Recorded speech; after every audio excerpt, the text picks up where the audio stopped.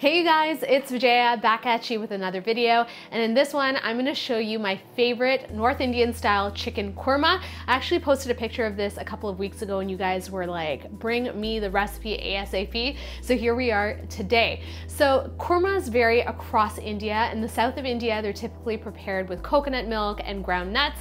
In the north they're largely nut and yogurt based, and so that's exactly what we're going to be doing today. It is one of my favorite curries. It is so tasty, but also really simple to prepare. But before we get started, don't forget to hit me up on Instagram. That's where you can stay in touch with me. And of course, if you're looking for the full recipe, just click that info box down below and everything you need is there. Let's make some korma. So we're gonna start this korma off by slicing up a couple of onions. They're gonna be the foundation flavor for this curry. So let's go. All right, so I'm just gonna slice my onion down the middle like this, and it doesn't matter how you slice them up because they're gonna be fried up and then pureed until smooth. But I like to make sure that my onions are nice and even in size so that they cook up at the same rate. So believe it or not, this is the only bit of slicing that you're gonna be doing for the entire recipe. So I have this big mountain of onions. We're gonna hit the stove and start browning them up. So I have a little bit of canola oil in a pot and I've heated it on medium-low heat. To that, I'm gonna add my onions. In they go. And we're gonna cook them until they're nicely browned and crispy. And this is gonna take about 10 to 15 minutes. You wanna go nice and low and slow.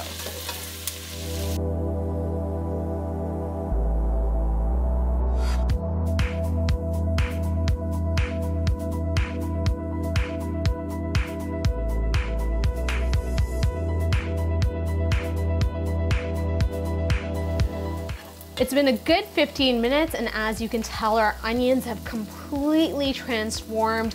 They're browned, caramelized, and my entire kitchen smells amazing. Now I'm gonna pull these off the stove and let them cool to room temperature.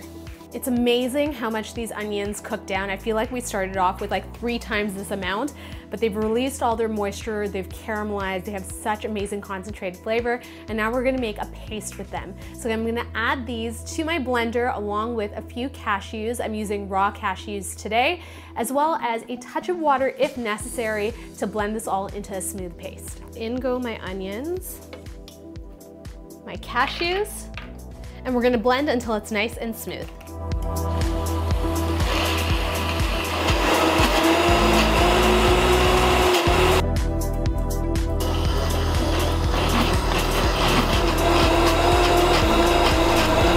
And this is what the paste looks like when it's done. It is rich, velvety, this deep brown color. I'm just gonna scoop it out into a bowl.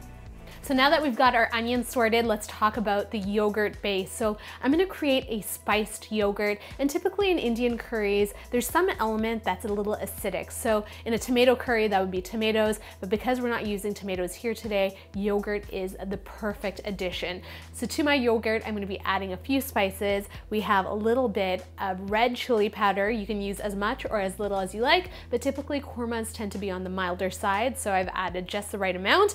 A little bit of turmeric for that gorgeous golden hue, some coriander powder, which is nice and citrusy, and last but not least, my favorite blend of homemade garam masala. And we're just gonna mix the spices into the yogurt until it's nice and smooth.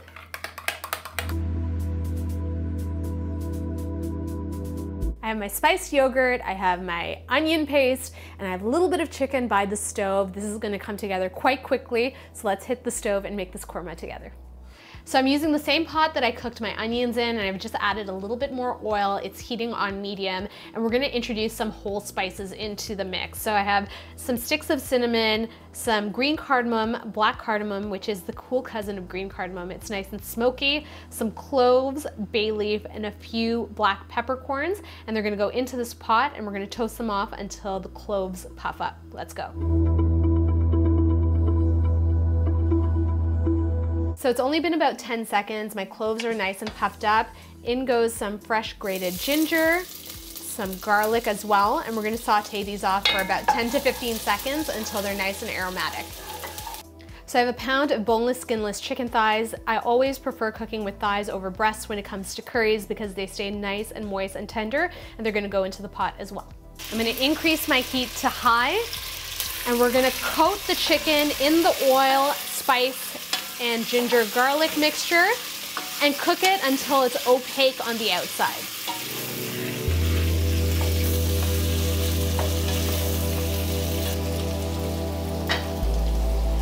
All right, so my chicken isn't cooked through all the way, but it has a nice sear on the outside. Now I'm gonna drop the heat to medium low, and we're gonna go in with our first addition. First with my spiced yogurt. Now in with my onion paste, nice and thick and creamy. And I'm gonna season up generously with a bit of salt. Okay, and now I'm just gonna mix everything through.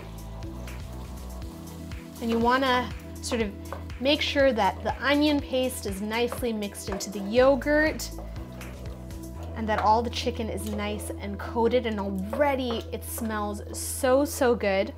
I'm gonna just bring this back up to the simmer, and we're gonna cook this until the oil separates on the edges of the pan. This is something that I always speak to when I'm making curries with you guys.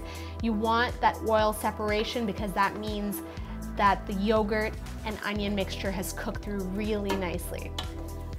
So we've been cooking this out for a good 10 minutes now, and if you look at the perimeter of the pan, you have these nice glossy bits of oil that have risen to the surface. That's how you know that your curry base has cooked out. At this point, I'm gonna add a little bit of water to thin out my curry because right now it's looking really, really thick, and then we're gonna let it simmer for another 10 to 15 minutes just to make the chicken nice and tender. So this is what the korma looks like when it's done. It's nice and lush and creamy. Oh my gosh, smells so, so good as well. And now the last finishing touch is to just turn off the heat and sprinkle in a generous helping of chopped coriander. How gorgeous does that look? I've so been looking forward to digging in. Let's go for it. Oh, so creamy. Mmm. Mmm.